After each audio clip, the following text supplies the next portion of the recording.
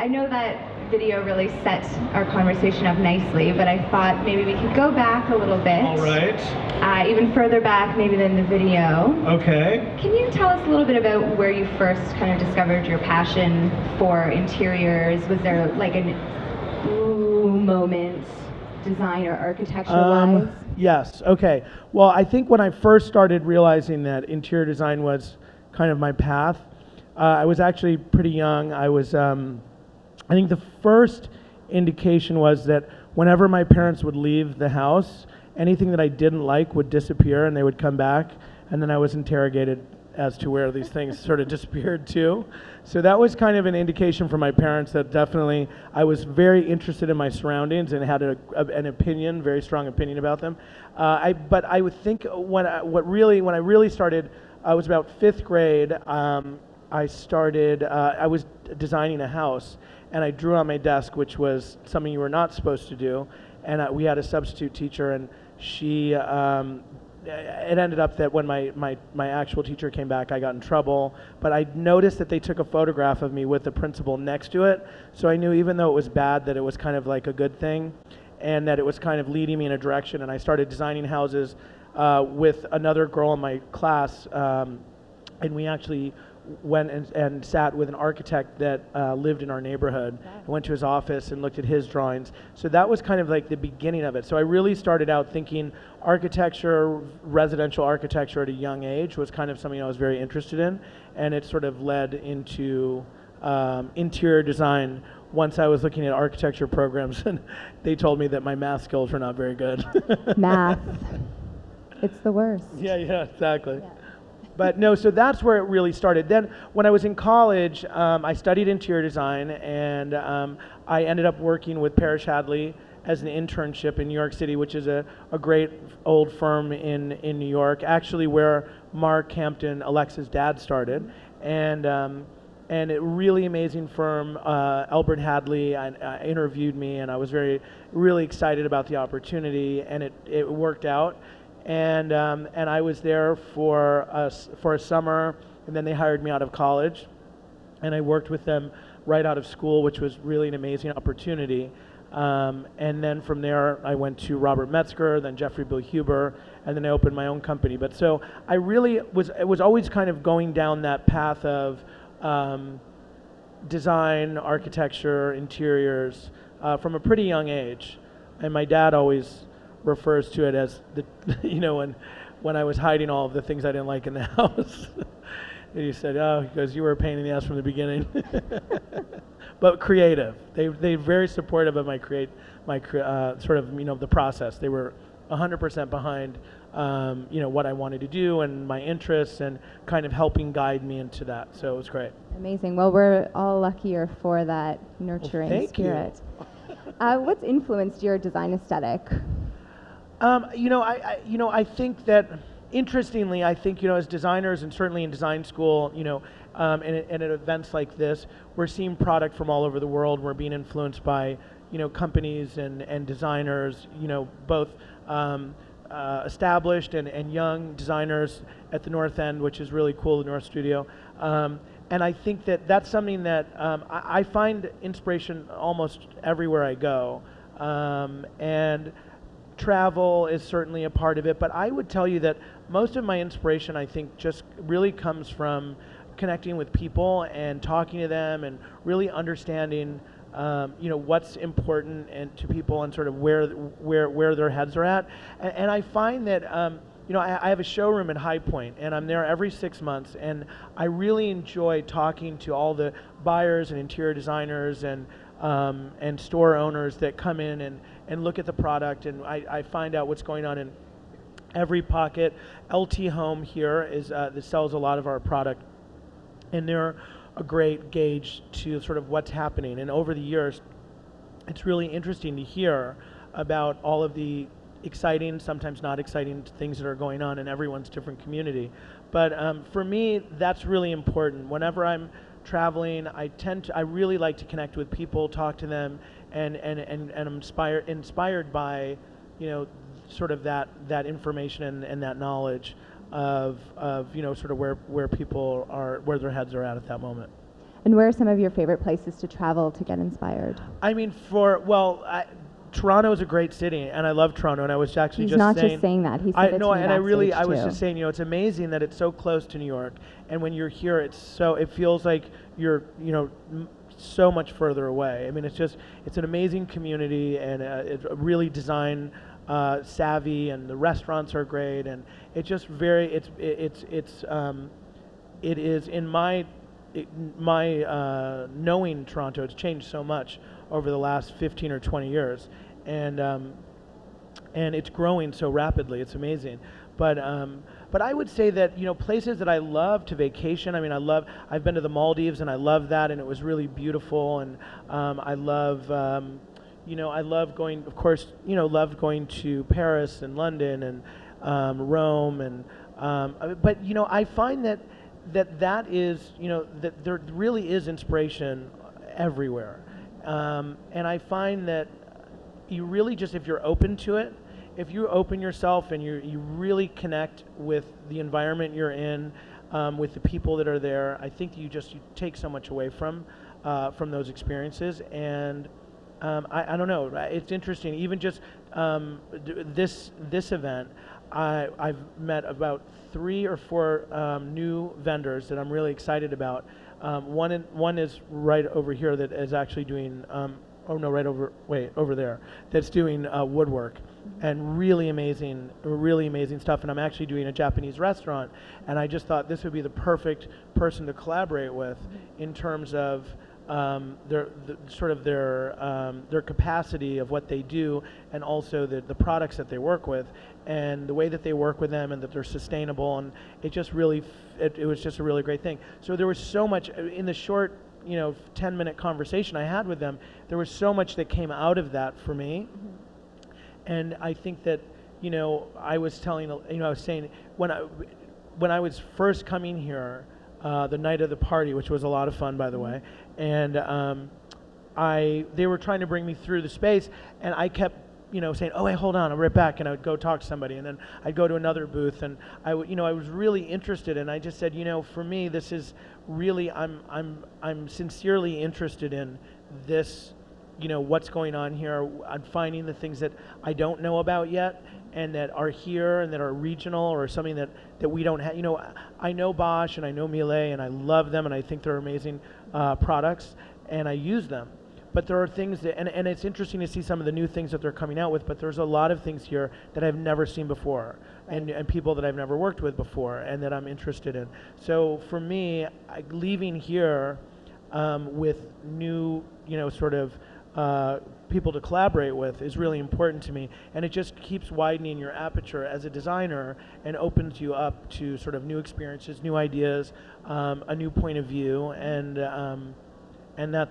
that's really, I mean, I feel that you can, you know, if you're open to sort of new ideas, and you're out there, and you're interested, and you're sort of, you know, you're giving information and open to new information yourself, right. I just think it's amazing what you can get out of that experience. Definitely.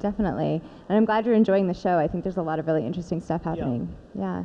I'm also enjoying the bars, I have to admit. There's a great drink downstairs that has gold in it. And I told the bartender, I said, you know, I'm just not eating enough gold these days. Who is, really? So you're talking a bit about collaboration. Can you talk a little bit about your environment with the teams that you work with, and sort of how a space comes together, and do you prefer to be hands-on, hands-off? Is there an ebb and flow with people? Yes. Well, I always tell my office, I'm very involved in everything, and I'm always like, okay, I want to be as involved as I need to be, and I really want to be involved, but I don't want to slow things down. I want to keep things moving forward. So, you know, and there's a variety of different things. We're doing commercial design. We're doing two hotels right now. One in Turks and Caicos, one in Mexico. We're doing a residential, commercial-wise, we're doing a residential building. We're doing a restaurant. We're actually doing 2 restaurants right now. So that team I'm working with, and you know, I'm working with them on a variety of different things: elevations, you know, bar design, or layouts for spaces, and and then we're selecting lighting and different things. So I'm working with them almost at every level, but I work with them and then I'm out, then I work with them and then I'm out. And the same thing with the residential designers. I go to a lot of the meetings, meet with the clients that we're doing. Right now we're doing about 18 houses about, and from Sydney to LA to Denver, New York, Florida, and not Canada yet, which I would love to do. Sure. And so I'm very involved. I really am, and I'm very hands-on, and I really enjoy and love what I do. So I really want to be a part of it. But I also really enjoy working with, with the other designers in my office and listening to their ideas, and we really collaborate. It's a very open environment. Excellent, excellent. Can you talk a little bit about the challenges in the difference between working in a hotel space, for example, and a residential space, aside from obviously, traffic? I think that there's not, I don't see it as being so different. I mean, I think that it's the same, you have to apply a lot of the things that you understand as a designer, that you know from doing, a family kitchen to doing an open kitchen in a restaurant, and you're just using the same concepts and ideas, but you're translating it from sort of the residential experience to commercial. So I find that it works really well. I think the synergy is great. I think that what as a residential designer, what you can bring to the commercial space is really amazing, and I think it makes it feel a lot more inviting and a lot more exciting and interesting, and vice versa. So I think that they both complement each other really well. Right, right. How would you describe your aesthetic, and what sort of turns you on in terms of good design?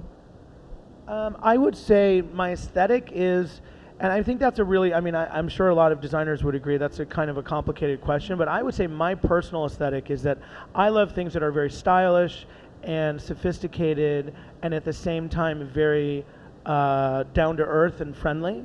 So I like that balance. I like when spaces really invite people in and make people want to be a part of it. But at the same time, I also like that it takes you on a journey and it's a little bit outside of the box. And I think that it's not just about creating spaces that are visually impactful. It's about making sure that they are really, that they're real spaces that you can actually live in, work with, enjoy. Your dogs can sit on the sofas. I like spaces that feel alive and livable, as well as stylish and sophisticated. I'm not into the sort of design for the sake of design. Right, right. And I think something that Alexis said actually in our paper was really interesting, that she finds the biggest challenge that she encounters with clients is that they don't trust themselves enough to feel positive about their instincts, and that they don't trust themselves enough to go with what they like. Right. What do you think about that? I always say that I've been asked, it's like, what is the biggest mistake in an interior design project from a client perspective? And I said, it's really not trusting your instincts. And if I find that you'll love a color, you love a pattern, but you're afraid to use it. And there's a way to make it work. It may not be as the wall covering, or it may not be as the sofa fabric. It may not be that big of an impact, but there's a way to bring it in, there's a way to use it. And there's value in understanding what it is that inspires you. So if a client tells me that there's something that they think is really crazy and they would never ever want to incorporate it, but it's something that they really love, I always say, well, wait, hang on, tell me what that is, let's talk about it, because there's some information there and something that we can bring to the table in the design. Right, right.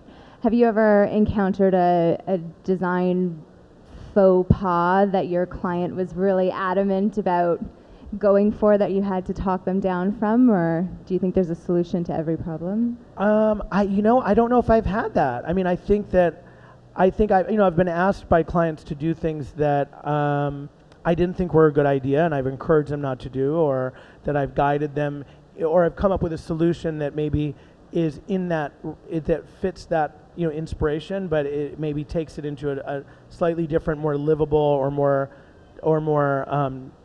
I don't know if tasteful is the right word, but somehow it works with it. Sometimes I think sometimes understanding context and location and lifestyle is something that that you maybe look at it that way as a designer. Sometimes I think people are saying, oh, I love that, but does it work in my city apartment? Maybe not, or my country house, or my beach house, or my lake house, or ski house, or wherever they're thinking. But I think that's what designers bring to the table. I think I've been asked so many times, like, what do designers, like, now that all of this product is available to everybody and we all know about it, I said, well, it used to be that designers they kind of had the sort of the golden key, and they had of all the information, and they really were the gatekeepers of a lot of this information. And I said, and that's what I think in some ways maybe what designers put their sort of staked their value on. I think today design is really seen in a different way because we're selling intellectual property, and it's really more about tapping into our ideas and our experiences and our knowledge of product, and working with upholsterers and curtain makers, and really having those experiences to understand that. So I think today it's kind of it's switched a little bit.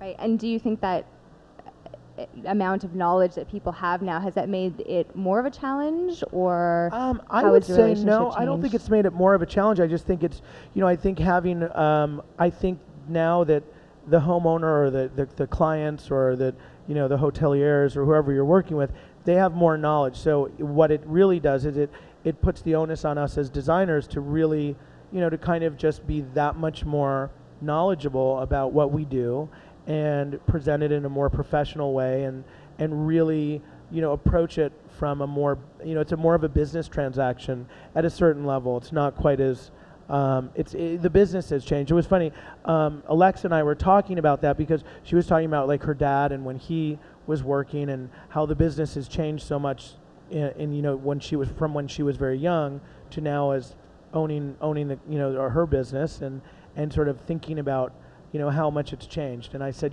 it's amazing because it really has become much more of a just sort of recognized as a real sort of serious profession. And I think everyone being here, everyone the Interior Design Show, I think these are all very good examples of how interested we all are in all of these amazing products and all of these great ideas, and also lifestyle and sort of living with the products. And I don't know, to me, I just think that it's very different when you turn on television and 6 of the shows that you want to watch, 3 of them are about design or real estate, or so we're just the things that we're interested in are actually available to us, the information. So I think that it does change the dialogue, but I don't think it makes it better or worse. I just think that it's just kind of evolving and growing. Right. And why do you think there is this advanced interest in living spaces and improving and tweaking and having fun with living spaces? Well, I think that it is. I think it's because we really. I think we're moving at 100 miles an hour, and I think that when we do have downtime, I think we really want to, we want that time to be, really, we just want it to be the best it can be. So I think that that's one of the reasons that people are so interested in their home space. I think, but also I just think having the information available, and I think in the age of information and knowing about all of these ideas, it is amazing. It's interesting. It's incredible to see, what's happening with refrigeration. Okay, one of my favorite things that I've discovered was the Miele, the new dishwasher where you just tap on it and it opens for you. So it's just like really, it's an incredible idea, and it will make it sounds kind of crazy, but one of the things that we always struggle with is what kind of hardware we're going to put on the dishwasher that's been integrated into the kitchen so it doesn't look like a dishwasher, but you can open it. So it's kind of amazing that that's sort of the next generation of that product, and it clearly is coming out of the innovation of like sort of responding to that issue. You go through all this effort to design this kitchen where everything disappears, and then you have to put hardware on it that clearly that's not a cabinet if the piece of hardware is that big, you know. So it is interesting. I'm sure that will make its way into refrigeration and everything else, where you just touch it and it opens. So it's kind of cool. I mean, so I just think that it's, you know, being at these events and meeting with all the different people, it's incredible what you're learning about. I just can't imagine it wouldn't be interesting. I mean, I guess because I'm interested in it, I think that, but it seems like a lot of people are, so it's a good thing. Definitely. Well, everybody here is, obviously.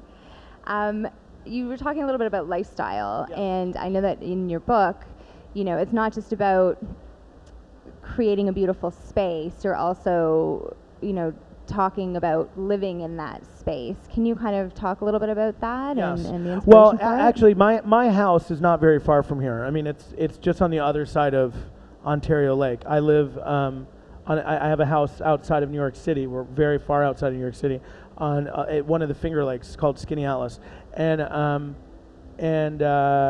I, you know, that house for me is very much about, you know, bringing people that, you know, friends of mine from New York City up to the house and having really fun, relaxed, you know, weekends. So part of it is also being able to just sort of live in the space and use it. And I want it to be beautiful. I want it to be stylish and contextually make sense to its surroundings and the architecture.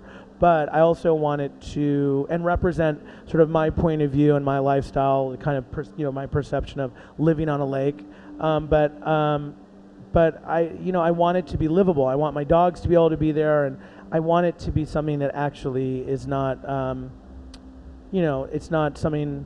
I always say, you know, the things that you surround yourself with, you should own your things. Your things should not own you.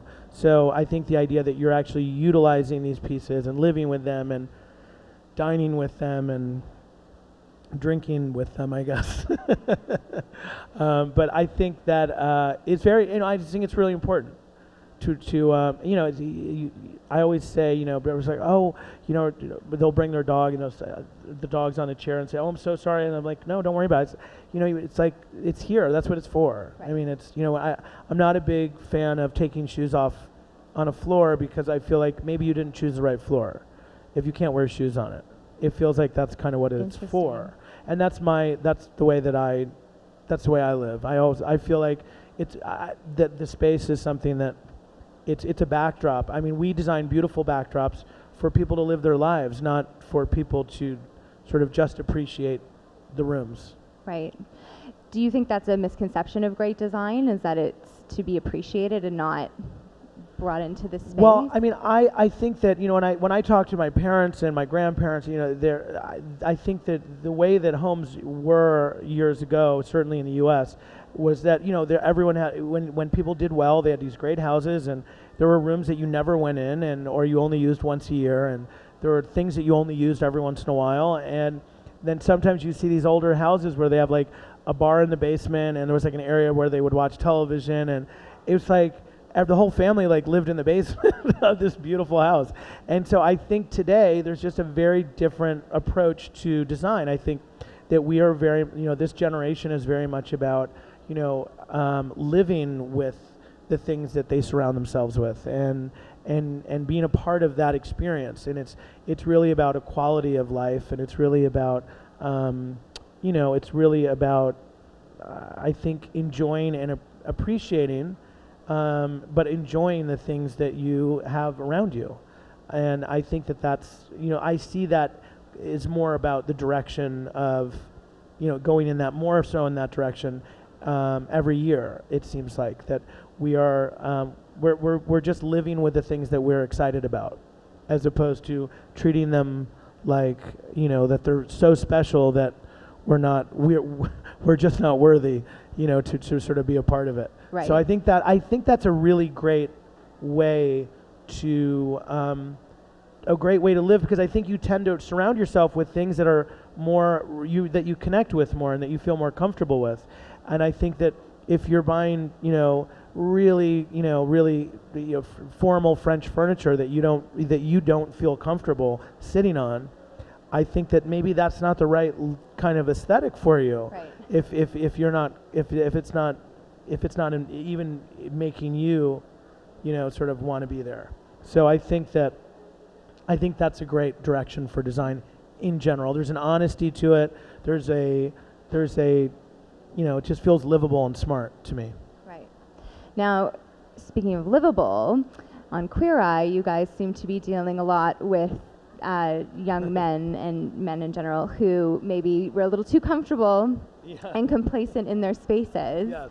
Can you talk about your most memorable moments? Well, I mean, so that was definitely at a time where, I mean, I think that, it was only 10 years ago or 12 years ago that that show started, but it was really a different time. I mean, there's so much has changed just, in terms of, I don't think, that men are just finding out about hair products like they were at that time, or, there was definitely some sketchy home situations going on, and they were all really legit, which is, people were always surprised. Oh, well, you guys must have you made that happen. And I was like, no, it was totally, that was the real deal.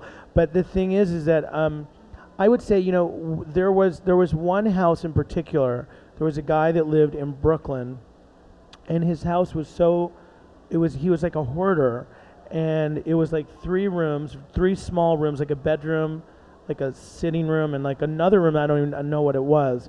But there was so much stuff in the room that you couldn't really see it. And I don't think it ever had been vacuumed or cleaned at any level in any way, shape, or form. And he lived there for about 3 years, and he just collected all this just stuff. And it was, I do not have asthma, but I had an asthma attack in the apartment, and they had to put me on an oxygen tank. They had to get a tank, and an ambulance had to come. But I was literally having, my body just could not handle the amount of dust and dust mites and dirt and everything that was in the air. And a few of us got really sick while we were filming. So that was pretty amazing, because he was a great guy, but I just said, dude, what are you doing? I mean, seriously, your house is so dirty that I have asthma, and I don't have asthma. That's a really bad sign. So, I mean, but yeah, there were some really, really crazy moments like that. And I think some of it translated on to camera, but we never really wanted it to be a show that was really negative or mean to the guy. So we would never say that on television. Today they would probably make us say that on television, but at the time it was a little bit friendlier, format. So it was really, there were some really not good situations. Interesting. And on the opposite end of the spectrum, can you talk about maybe one project that you did that you just felt was so amazing and the whole process really inspired you? I would say one of the most amazing projects, or most interesting certainly, was that I was asked to do the World's Fair in Aichi, Japan, and I represented the U.S., which was kind of an amazing thing to be asked to do. And I had to design kind of a VIP, 4,000 square foot space that was where dignitaries and other people traveling from around the world would go and sort of check their emails and relax or have lunch or a drink or something. So it was really interesting to design a space that for that group in particular, and also in Japan, but also in designing it in a way where it was kind of the American aesthetic and sort of what I sort of my take on sort of what was traditionally American and sort of historically American, but also making it feel fresh and modern, and then sort of fit into sort of the concept of the World's Fair. So that was I thought that was a really interesting commission, and it was a lot of fun. And interestingly, I'm now talking to that group again about doing a project, a sort of a historical project in Pennsylvania. That's also kind of that whole group that I worked with. Awesome. That brought me into the World's Fair. So yeah, that's probably the most outside of the box, sort of request that I've had. Right. Very cool, very cool. And it was very funny to work in Japan also, because I found out the word hi means yes, I understand, and also yes. So that can be very confusing when you're asking somebody, have you finished doing that? Hi.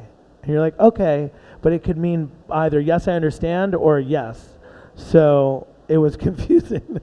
There was a lot of stuff last minute that I was like, I'm assuming that meant you understood, and then it wasn't completed. But yeah, but it was really amazing experience. Right. Excellent, excellent. How would you describe your ideal client? Oh my.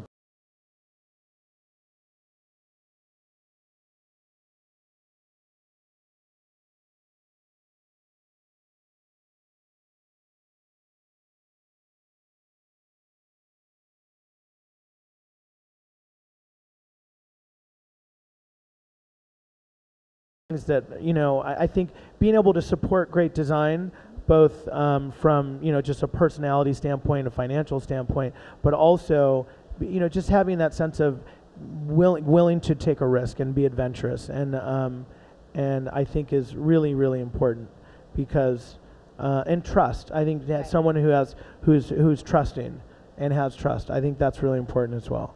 Right. What sort of advice would you give to someone sitting here, for example, who is maybe interested in switching up their interior? I would say, okay, my phone number is 212-736-6454. No, I was kidding. I would say, I think that, my advice is, I would say, really be thoughtful about what you're doing. I mean, really think about it and be honest with yourself as to what your point of view really is, and what your lifestyle and the way that you entertain and the way that you I think I always find that when I go into spaces that feel aspirational for a person, and it's not really a sense of who they are, I feel like the space feels a little bit less energetic, or less honest, or less I don't know, I just think it loses a little bit of something. I think that when you go into a space and someone is really connected with it, they're really excited about it, they love what they've done, they use it, they live in it, it's such an expression of sort of the way, when you go to someone's house and they love to cook, and they walk you through the way they laid their kitchen out, and the things that they've chosen, and they're really excited about it, and they're using it, and they get such joy out of it. I just think, to me, that's ultimately what we're designing. I mean, whether it's a hotel room that you absolutely love, or a restaurant that you go to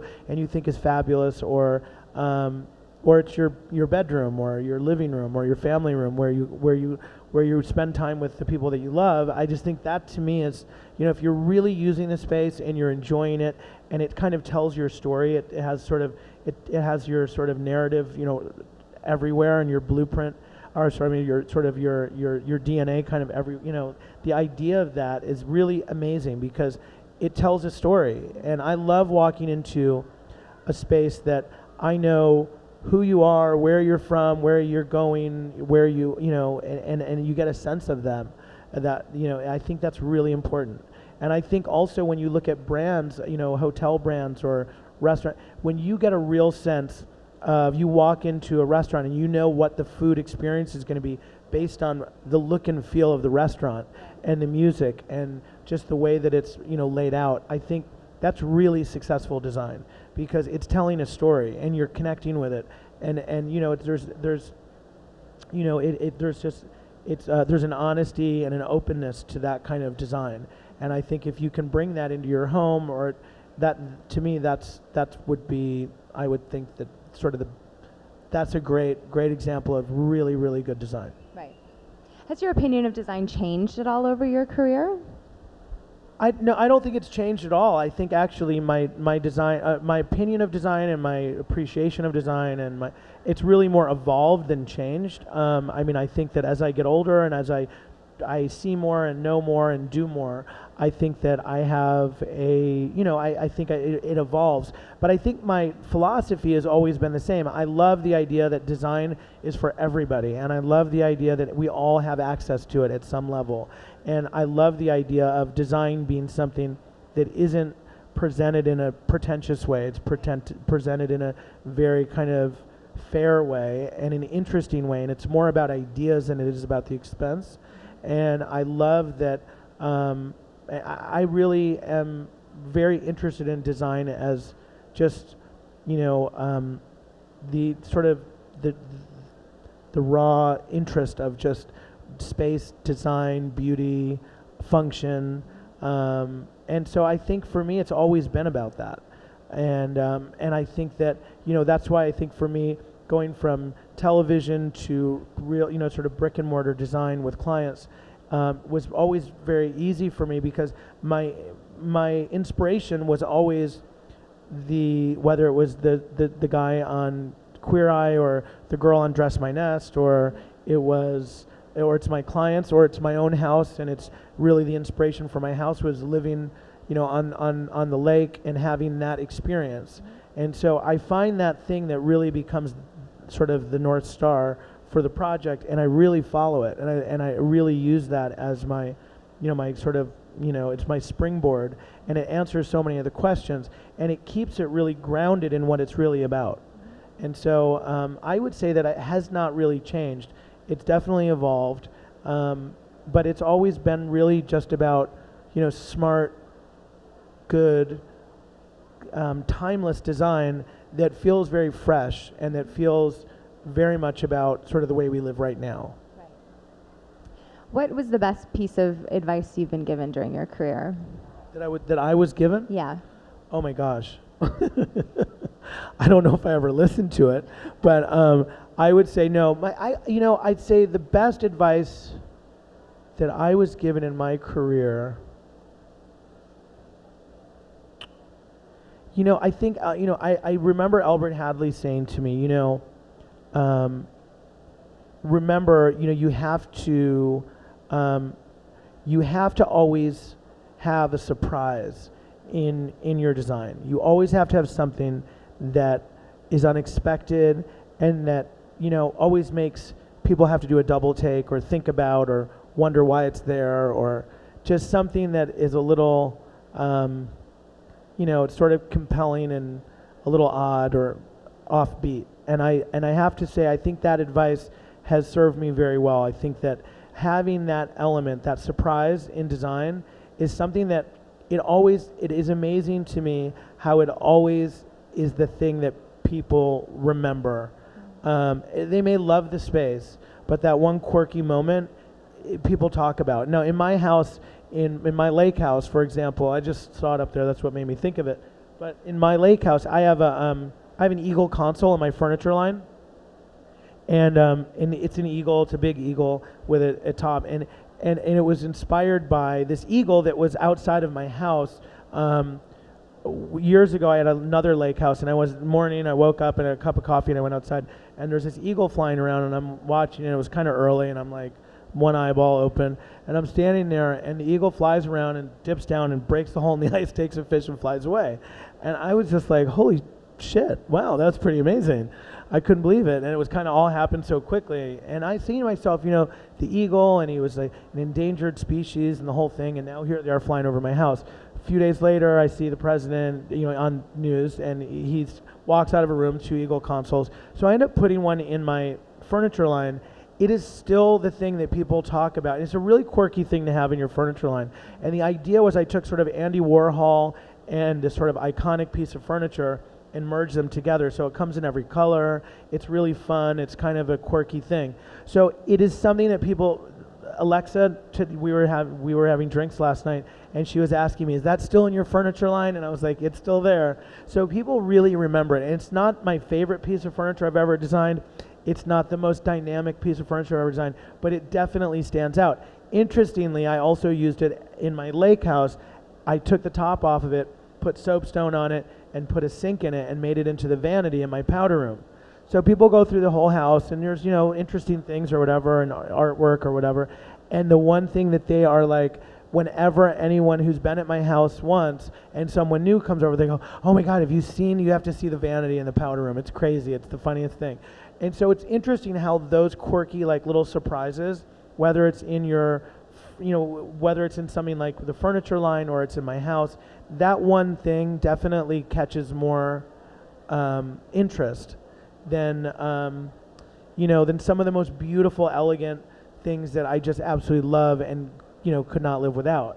So it's interesting. I do think that was a great piece of advice, is that always have something that's a surprise, that's a little offbeat, that's fun, and that maybe I think what Albert was trying to say is that something that makes all of the serious stuff, it kind of brings a little levity into the moment, or it kind of puts people at ease, and it makes it fun, and it's quirky, and it's fun to talk about. So I do think that is a great piece of advice that has served me well.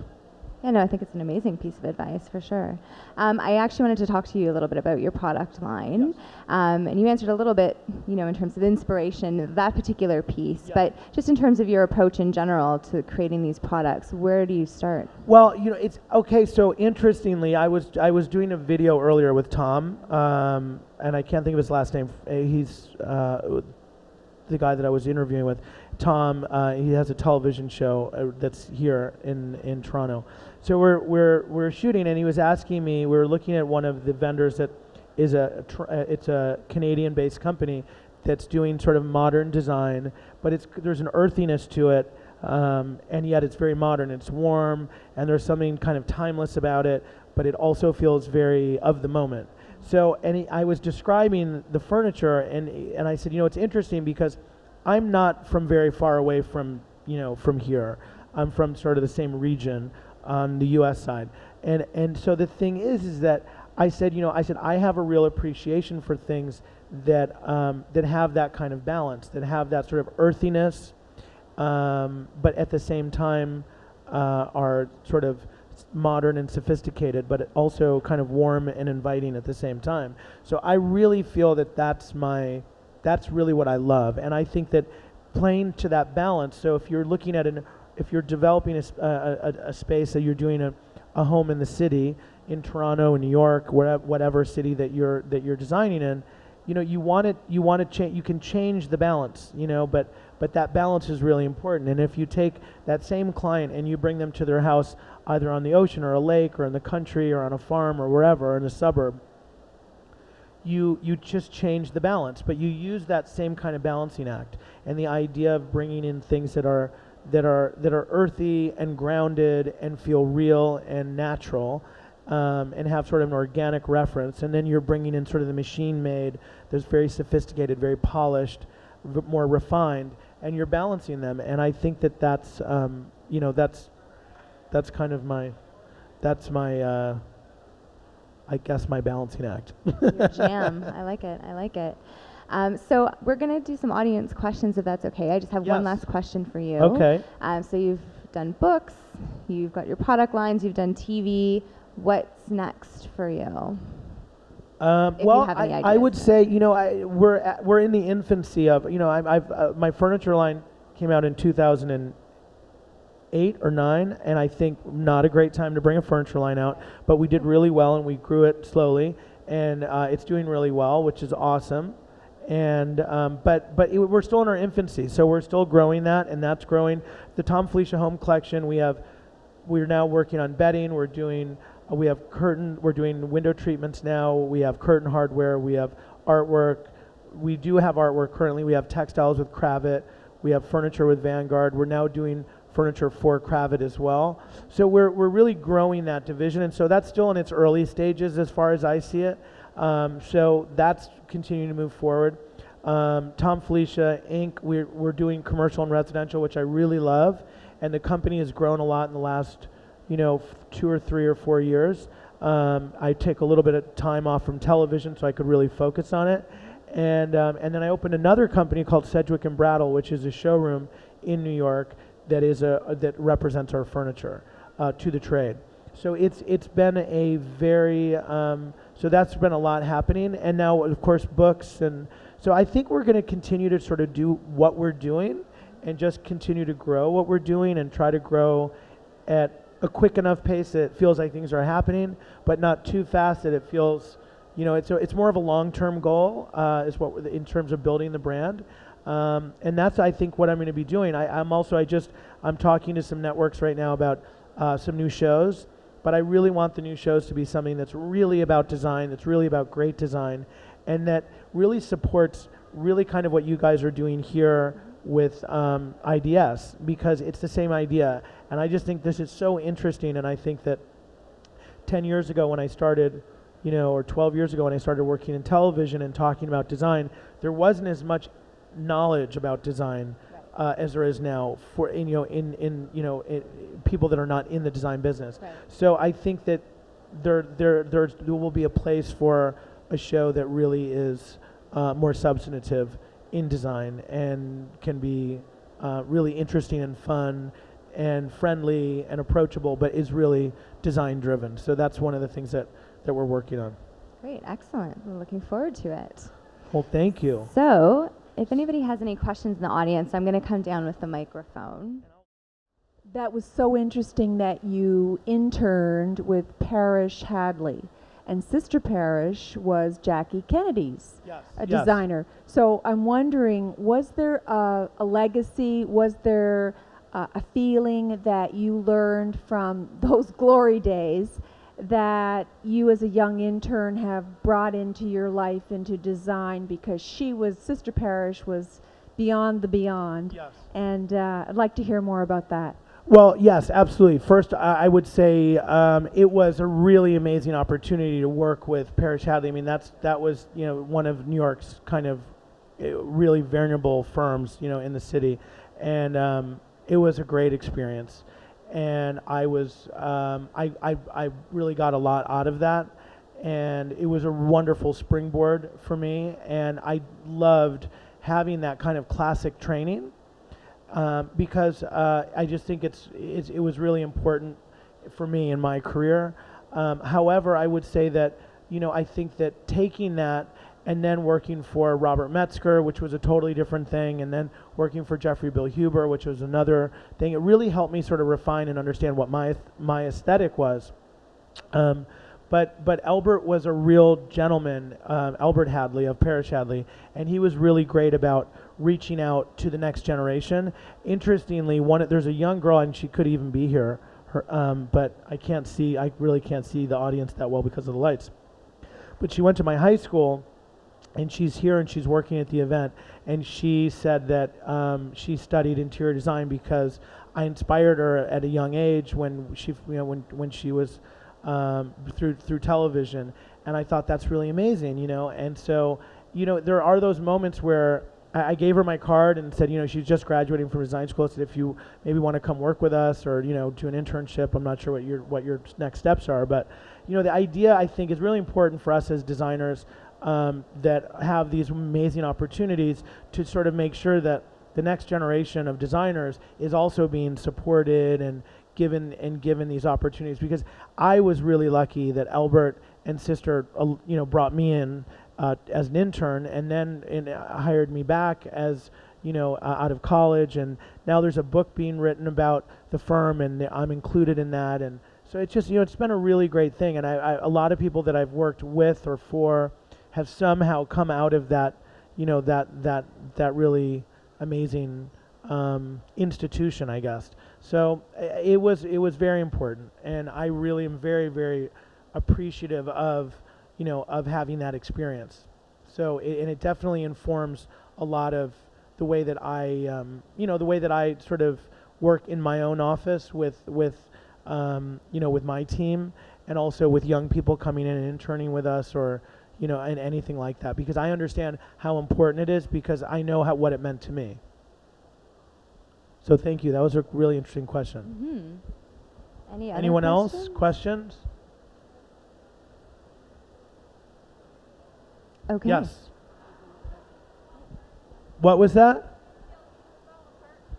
I'm sorry, did you say do I still do small apartments? Yeah, we do. We generally do smaller spaces.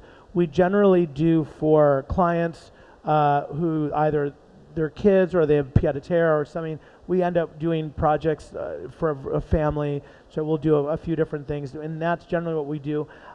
It's a little difficult sometimes to do small spaces, only because when you can only take on, let's say you can only take on 15 residential projects at any time, because some of them are starting, some of them are in progress, and some of them are completing. It's hard to take on a small project when you're competing with two other projects that are of bigger scale. But we absolutely do, and it also depends on a lot to do with we interview clients as well as them interviewing us. We sit down and we're trying to find a really great that great kind of synergy. And we do projects. I do traditional work, I do historical work, I do modern work, I do we're doing very, very modern houses and transitional. So we do a lot of different things. And I'm always looking for, interesting new people, clients, and projects. So we're open to it, but I would say it's a little difficult as a business model sometimes. Anyone else? Questions? Actually, this kind of speaks to that as well. Do Yes. you ever feel like you've just bitten off more than you can chew? You seem really, really busy, like between all the different projects that you take on? What? I will tell you. I guess I'm one of those people. I like to have a lot going on, and I'm comfortable with that. Sometimes to a fault, but I have a really amazing team of people that I work with, and Laura Beck, Rosalie. I mean, there's really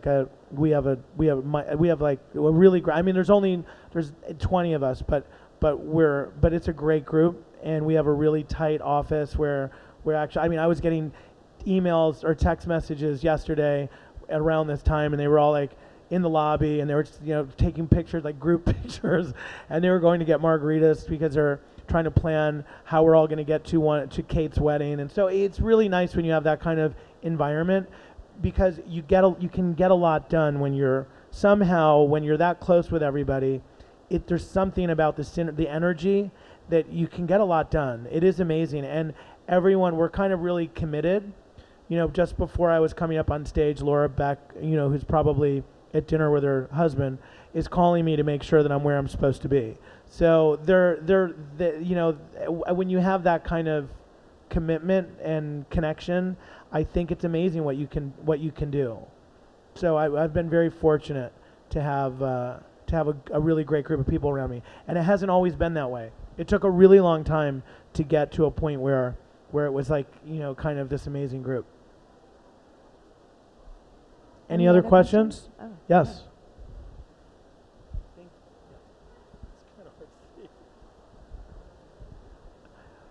There's one before you. Okay. Hi there. Hi. IDS. I can Toronto. see your blue scarf, but okay. that's it. But it's really pretty. I just want to say IDS and Toronto loves you. I wish you'd come back here in Toronto more often. Oh, well, thank Please. you. I appreciate it. Well, I have to tell you, Toronto. Come. I really speak do more like. often I would love to do through the that. year. I'd be happy to do that, and I really do think that Toronto is it's a fabulous city. I was on the phone. I arrived. I think it was Thursday night. I got here just in the nick of time to come to the party before it stopped, and I was coming into the city, and I literally was like, gosh, I'm like, I haven't been to Toronto in like 3 or maybe it was 4 years. I can't remember. I think it was 3.5 or 4 years ago, and I thought to myself, it seems like I must have been really intoxicated the last time I was here, because I don't remember all these buildings. And they said they weren't here. And I said, that's a lot. That's an ambitious construction schedule. The city it's amazing, and it really is. The city is very vibrant. It's amazing. Come back more often. I would love that. But would you just so you know, there's a gentleman right there with red on that had a question. I thought I could see his red. Yes, a question. Yes. What should I prepare if I want to work for you? Wait, what was that? I say, what should I prepare if I want to work for you? Okay, that's a great. Okay. Well, first of all, I'll give you my info. I'll give you my card, and you would reach out to Laura Beck in my office, and she's really awesome. But I think what you should. Depending on what you want to do, if you want to do architectural interior design, or if you want to do interior decoration, because that's kind of how we break up the office a little bit into kind of groups. We have sort of teams. So really sort of figuring out what you want to focus on is one of the things that would be really great. But kind of walking us through your portfolio and any work experience that you have, whether it's interior design or not, and then really just getting a sense of your enthusiasm and your energy. And really what we do is we're looking for people that are just passionate about design, are excited about what they do, and then also connect with the office. And those are probably the fundamental things that we look for. But we are also looking for, of course, technical skills. having different types of programs that you work with that you're proficient in. We have some people in the office that are really great at doing renderings or really great at the certain things that they do that we tap into people and move them around for projects. So it's I would say it's just we all kind of wear a lot of hats. So it's really finding people that have that ability to kind of move around. And I think it's kind of the next wave of like what's happening in the world of business, because I think years ago people worked for big companies that you kind of had one role or you were sort of specific. Today it feels like the small company is becoming such a big part of the workforce that people have these kind of you're doing a lot of different things within one office. So I think having that energy and that enthusiasm, that's really what we look for. Thanks. Yes. Thank you. Thank you. We have another question right here. Just curious about online blogs or websites. Yes. Or favorite books, anything in that nature. Okay. So I am literally, I am so low tech, it's scary. And so I literally walked into my office. This was not too long ago. This was about 8 months ago. And I said, Rosalie, Laura, I go, guys, my computer, I can't get it to do anything. It's totally broken. And they walked in, they looked at it, and they were like, Tom, it's off.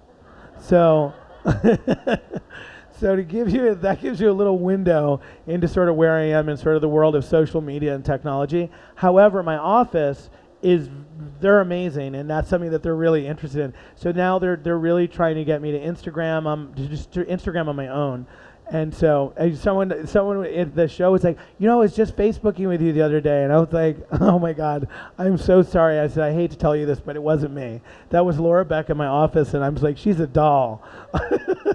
But so anyways, I would say that, yes, favorite, I don't have a favorite blog. I don't. And that's going back to your question. I go to Blog Fest, and I know about every blog that's out there, but I really am very bad at. I'm not a return customer. I just kind of go, I look at it, I think it's amazing, and we talk about should we do one, and then we're interviewing someone right now to come in and help us develop all of those areas for us for Sedgwick and Brattle and for Thom Filicia. But it's something that it's just so far from my wheelhouse. But it's kind of an embarrassment. It's like it's not my shining moment, I have to admit. But thank you. So we probably have time for one more question, if okay. What one piece of advice would you offer new design students that are thinking of going into interior design? Got it. I would say for sure, the first thing is you must do an internship, without a doubt, somehow, whether it's, and it should be a paid internship. And it should be, and you should do it, because it will help you as a young designer understand what you want to do in an office. Because design is not just that one thing anymore. There's so many layers to it. We have people doing product design, we have people doing architecture, architectural interiors, decorating, shopping. So figuring out what it is that you want to do in interior design is really important. And I think the internship is like a great opportunity to get that sort of moving. I would also say that, really be thoughtful about what you have to understand from the technology standpoint. It's very important to have those technical skills, but it's really important to have those people skills and be able to communicate your ideas. And it's really important to use the internet as a resource, but not as your only way of connecting with product. You have to be out there. You have to go out and touch, feel, shop, look, sit on, and really understand the product, because that is one thing that I think, is when I was starting out in design, we really didn't have as much information online. There was a little bit, it was just starting. But now you can get everything online. You don't really have to connect with the product. So going to events like this, shopping at stores, knowing the people at the stores, having someone that's your salesperson and talking to them, knowing them, touching everything that they make, understanding it, the weight, the material, you know, that's really important. And then being able to communicate that in a way to the client that they feel confident that you're selling them on something that you haven't just seen in a picture of, but you've seen it, you've touched it. And I think that that's really important to make sure that you have that sort of nicely balanced approach to design and sort of the business of design. Because at the end of the day, it is a business. You know, I mean, it's a creative you know, industry, but it's a creative business. So I think having that is really important. Great. Well, thank you very much, Thom. Thank you. This is really fun. Thanks, guys. Thank you guys for being here. I appreciate it. And thanks for inviting me to IDS. It was great.